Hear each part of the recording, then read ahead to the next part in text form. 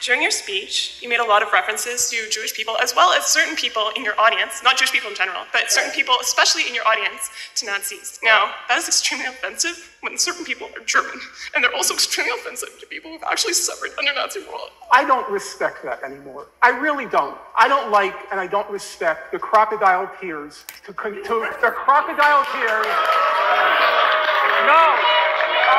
I'm sorry, folks. Allow me to finish, and allow me to finish. Listen, sir, allow me to finish. Sir, I don't like to play before an audience the Holocaust card. But since now I feel compelled to. My late father was in Auschwitz. My late mother, please shut up.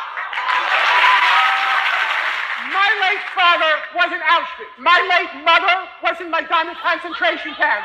Every single member of my family on my father's side. The Jews did not take arms against the Germans. My late father was in Auschwitz concentration camp. My late mother was in Majdanek concentration camp. Every single member of my family on both sides was exterminated. Both of my parents were in the Warsaw Ghetto Uprising. And it's precisely and exactly because of the lessons my parents taught me and my two siblings that I will not be silent when Israel commits its crimes against the Palestinians. And I consider nothing more despicable than to use their suffering and their martyrdom to try to justify the torture, the brutalization, the demolition of homes that Israel daily commits against the Palestinians. So I refuse any longer to be intimidated or browbeaten by the tears. If you had any heart in you, you would be crying for the Palestinians, not for what's inside.